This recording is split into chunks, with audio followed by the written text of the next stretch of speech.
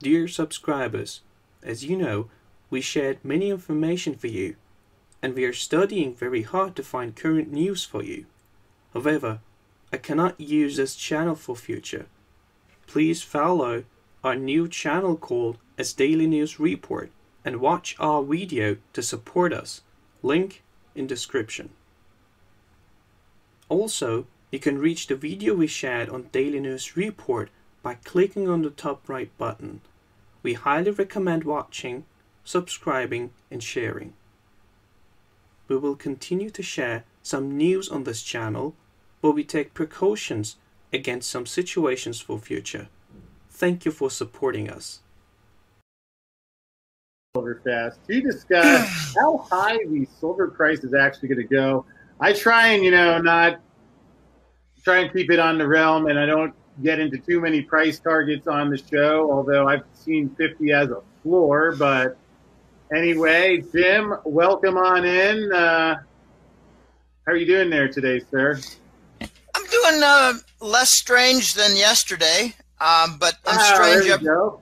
I'm strange every day. I tell you, this is a period of very high anxiety for a lot of people, including just about everybody I know, except one guy who's got over $10 million worth of gold. He's not worried. Everybody else I know is worried. I mean, everybody I know is worried sick. All right, so I'm going to talk about why silver is good, why silver is cool. It's a whole lot more than just shiny. It has tremendous characteristics. Let me just start with something having to do with Maxwell, my great source, who I'm going to get an update with very, very soon. He informed me that he's got a former colleague from a previous position where he was the vice president of a firm and in a trading function. There is an ongoing meeting every week hosted by the Euro Central Bank, and it is basically a financial reset forum. And they're trying to iron out all the different details having to do with the monetary system that's coming up and the energy and technology system that's about to be introduced, where agreements have been made toward a proposed equilibrium price. And back in May, that silver equilibrium price was decided as 400 US dollars per ounce. And the gold price, I'm going to focus on silver, but the gold, I'm going to mention gold because of the gold silver ratio. At that time versus the 400 silver, they had proposed as an equilibrium gold price of 10,000. And just since May and June and July, with all the extraordinary additional monetary increases, in other words, printing money, distributing it to save the system and prevent a lot of, tremendous bankruptcies, they've increased at this forum. And his friend attends it almost every week, Maxwell's friend.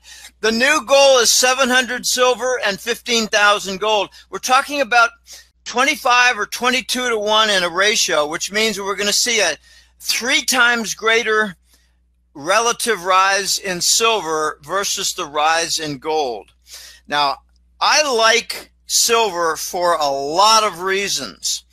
Let me just continue with this energy, technology, globally managed market that's coming up for silver. And I don't know how they're going to pull it off, and I don't know exactly when.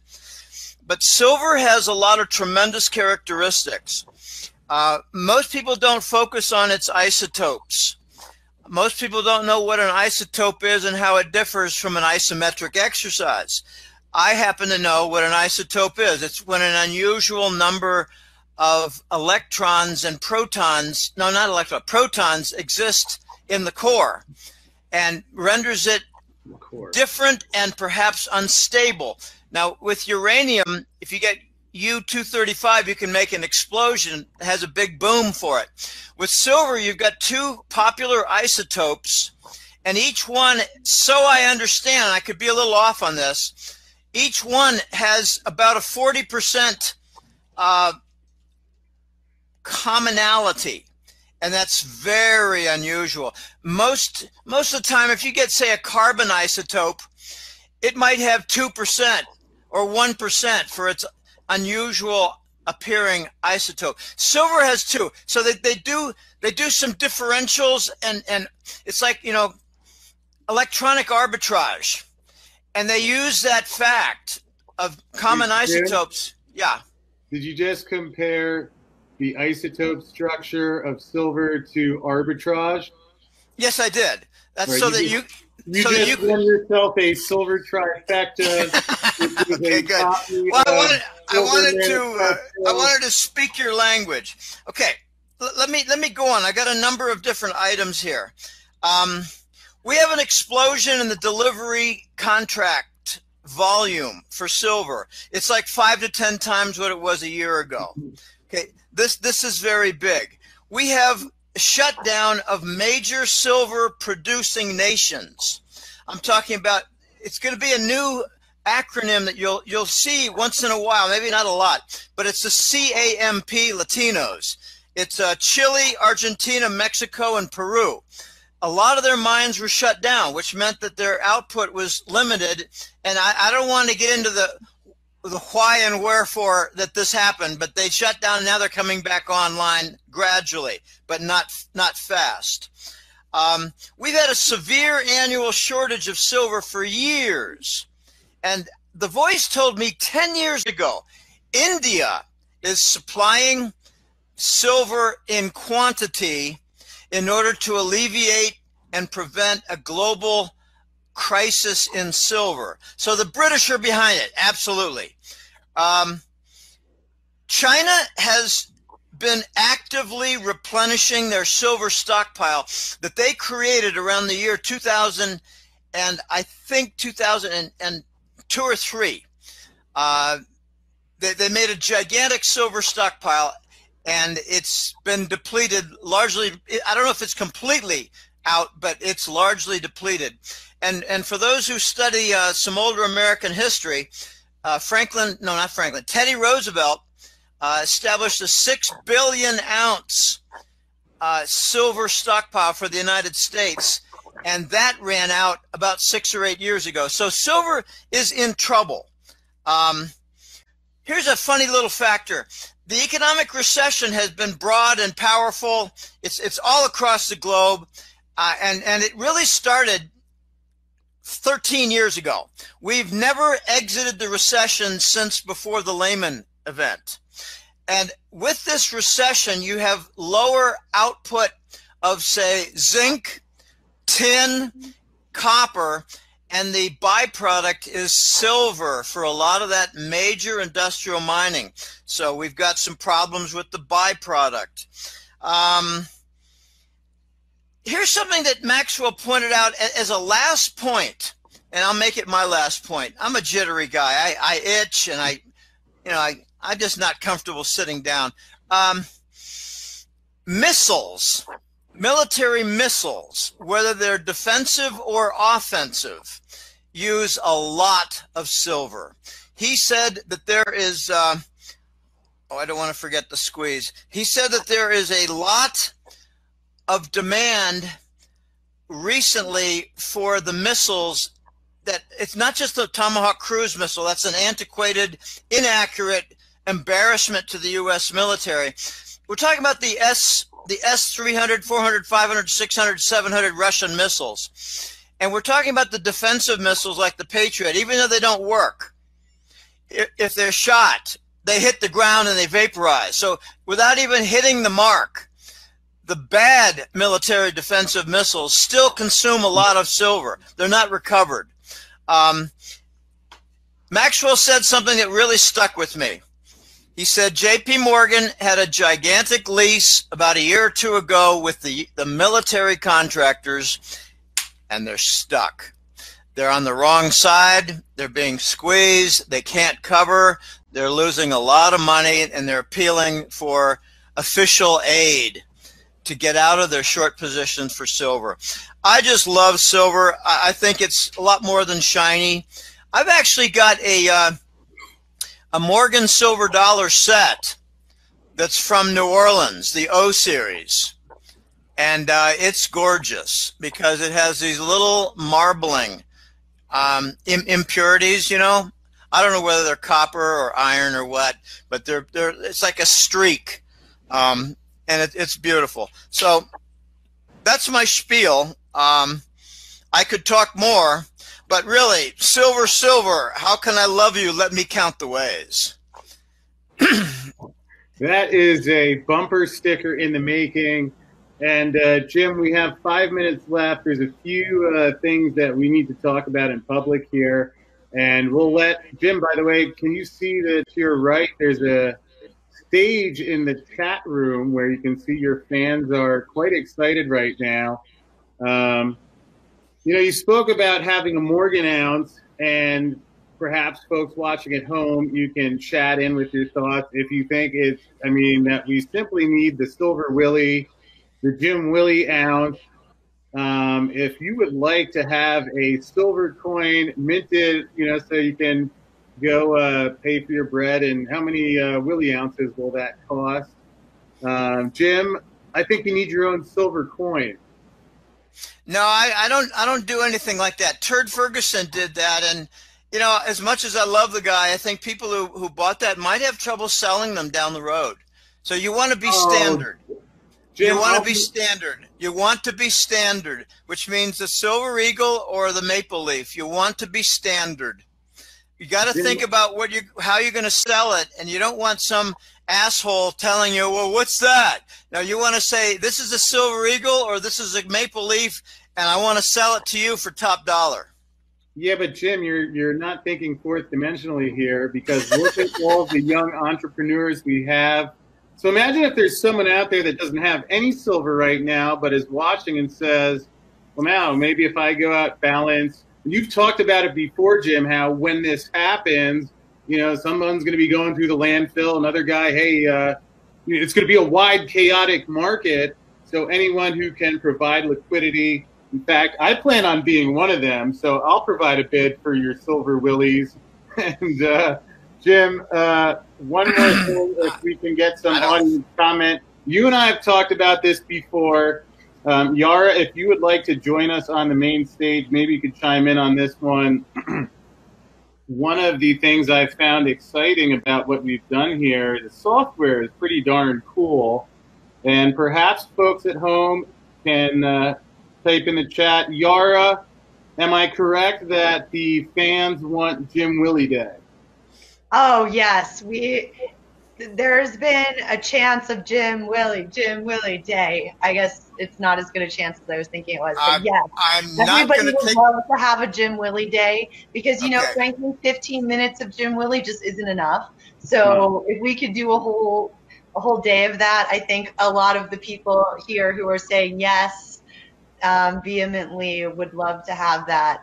And somebody Eric just recommended a silver jackass as the coin, which I have to say. Where are you reading that? Where are you guys reading that? In the chat. I clicked on right. So there's three chat tabs, one for event, one for stage, and the one we were hanging out in backstage. You guys Which one do I click? Stage. Which one do I click?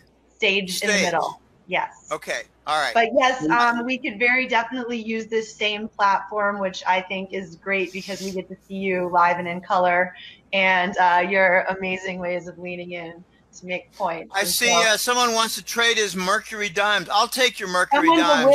A Willie holic. I think like under Mercury dimes. In other chats that might mean something different, but in here I get it. I like Mercury dimes, but my favorite is the Morgan silver dollars, and I think they're going to be a very big saver item and collector item and huge profit and nice premium. The Morgan silver dollar. It is a tremendous coin. Anyway, I think the Willie Morgan spread is going to expand, and if anyone wants to swap, I'll give you your Morgan dollar for a Willie ounce. And Yara, I also second what you said, because yes, 15 minutes, and now we have 1 minute remaining.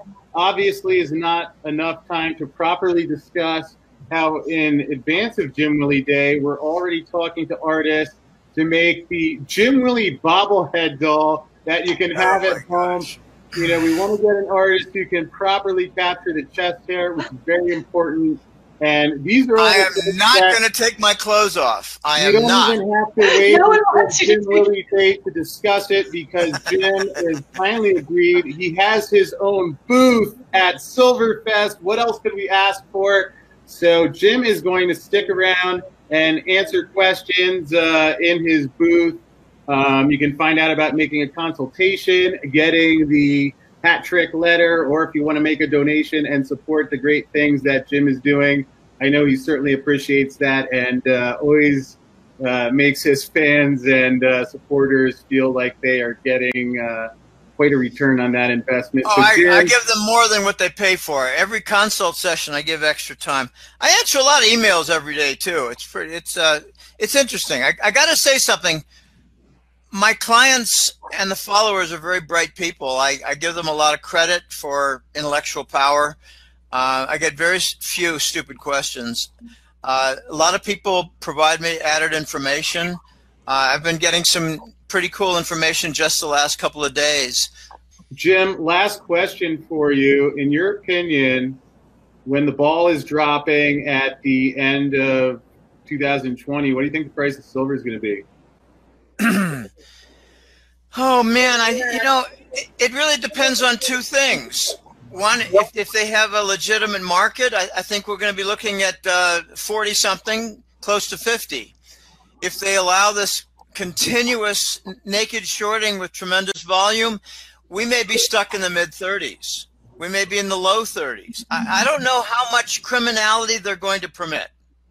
I really don't know. I mean, you can't say, well, I know how much crime they're going to permit, so here's going to be my forecast. I do not know how much criminality they're going to permit. I did not expect this level of naked shorting that has happened in the last 6 weeks. I did not expect that. So, you can have all these orders, and what you're doing is you're really getting a lot of churning. You're getting a lot of people buying at the present price. I have a feeling something unusual is going on, Chris. I'm going to put it out there before we move to the chat room, the Q&A session. I have a feeling that the global reset is happening right under our feet, and part of the requirements are a stable price. So they're not going to allow a big move in gold and silver for a little while. And then the doors break down. And I don't know when that time limit is, but I've been hearing from numerous parties, including The Voice a few months ago. When you're ready for the reset, you'll know it's happening because things get really stable and stuck. So that could be a factor. Well, then the doors break down. And I'm looking forward to that. Well, Jim, I can't thank you enough for being here. And I just typed the link in golden-jackass, where if you want to know how Jim sees all this unfolding before it happens, you can get the hat trick letter there. You can get your consultation. And right now, Jim, we're going to shift you over to your booth. We have Dr. Mark Faber coming up next to discuss what's it, Dr. Faber? Yes, the next time silver goes to $50, will it go over? Jim, thank you again for being here. Folks, check out the Jim Willie Golden Jackass booth where you can meet Jim, ask